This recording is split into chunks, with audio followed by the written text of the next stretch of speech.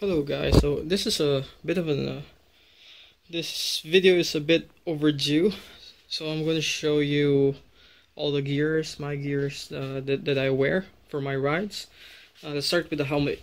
So as you can see, I have 4 helmets, and the usual thing that people say is, how come you have so many helmets when you have only one head? True, but each helmet has a purpose, and let's go through each of them. So this is my LS2 CR1 carbon helmet. So this is pretty nice because the first time I bought this because I wanted a carbon helmet because Ross's Pista GP project was really nice, and I wanted to buy that one. Fortunately, it didn't have my size, so I didn't buy it, and I got this cheaper one instead. I think I got this for about $250 here in the Philippines. And so this is just carbon, and then I always wanted some Red Bull stickers. Unfortunately, there is no helmet that has Red Bull on it because they only do that for the riders that they sponsor. So I made these stickers myself. Well, I got one from the internet, placed it in the right size, and then asked a sticker shop to do it for me. And then I stick everything in there. So as you can see, Red Bull here. This one's new because I recently got a Ducati. I was riding this for my KTM, and this is also my GoPro. And at the back, you can see Red Bull CR1 FF396. That's the model.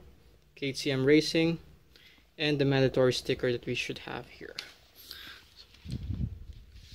Dark visor. This is a very nice, very light helmet. And then this is the one I use for the city. This is my K-Berg HyperX. This is very good for the city because, as you can see, it's jet type. Well, it has a removable thing here, which I removed, and it has a internal sun visor, which is optically correct. So that's awesome. Then this one is just we call hard head helmet. As you can see, it has that retro look to it. Very nice helmet.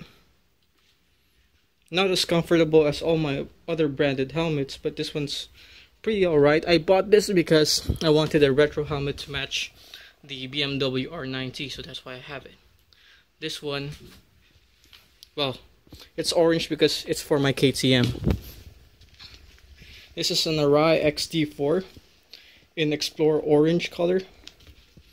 I got the optional dark visor. Really good, really comfortable. But, well, not really that comfortable for my head. I think something's wrong with my head. Because after long rides, it hurts the left side of my head because there's something touching it. So, it hurts sometimes, so I need to take it off every once in a while.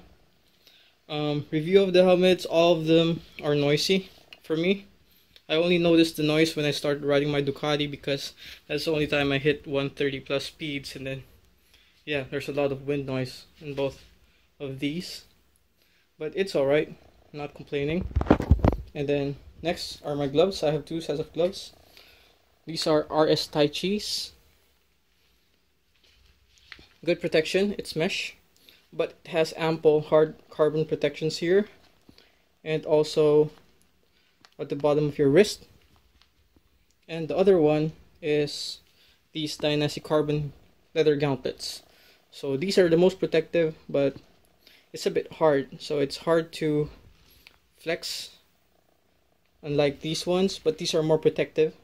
This one is more ideal for long distances. Now the problem I have with gloves is I have a large, my glove size is large because look at my hands, look at my fingers. I have big hands with short, stubby fingers that when I wear my gloves like this, as you can see, the tip usually is empty. So that's my problem with gloves. I can't do a size small because it won't fit my hand, my palm, but it's a perfect length for my fingers. See, I have stubby fingers. Small guy, big knuckles, stubby fingers. And then next we go to my gears. So I have 3 jackets. Okay, so this is my Fox armor jacket. As you can see, full armor at the front, full armor at the back, and that is awesome. Shoulder, extended part of the shoulder. I don't know what's that called. And this is the shoulder, the elbow. So not just your elbow is protected, but also your forearm. You see a cut there? That's from my accident, and it held up really well. That's just the foam, and still usable. Then the other one is my Comina jacket. Sorry for the reflections, which is good because there's a reflector there and it's working.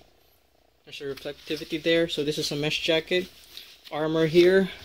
I beefed up the armor by buying the optional chest, hard chest, and the hard back protector for this jacket. So it's pretty alright. And then this is my vented leather jacket. This is an RS Tai Chi light motion vented something leather. Used it once, so there's a lot of perforation in here. It's perfect for my Asian size. Perfect fit. Price is alright. And yeah, it's red because I bought it specifically for my Ducati. And the other one is I have this chest and back protector from Alpine Stars. It has foam at the front that you wear inside your jacket. This is pretty alright. It's pretty cool, not that hot. And when you wear it just this, if I wear it just this one, it makes me look like a Ninja Turtle because it has this. Yep, this back protector, bionic back protector. Pretty nice, pretty solid. Makes you look like a Ninja Turtle. This is my bag. This is a belt bag that I wear. It's Overdose products, so this is a local here. They make really nice products, quality, not cheap. I call it more like affordable, because cheap is a bad term for it. And last but not the least are my motorcycle boots.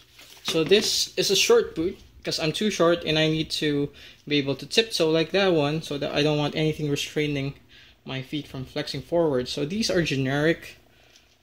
It's a generic brand. Yeah, it's called Speed Bikers. It's pretty alright for riding, but the quality is not that good. But for the price, it's something. It's still good. It's still nice.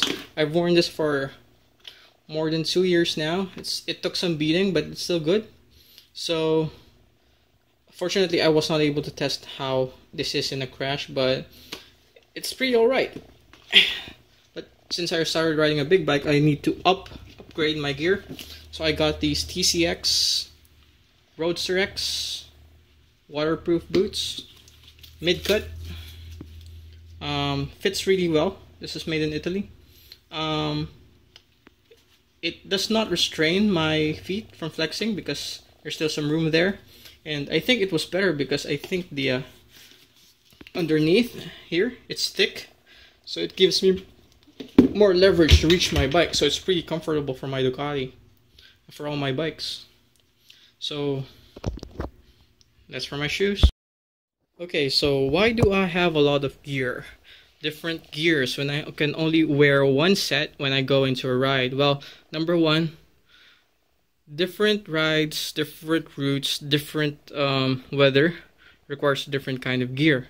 And also, it's part of the motorcycle experience. I want to experience riding, wearing different kinds of gear.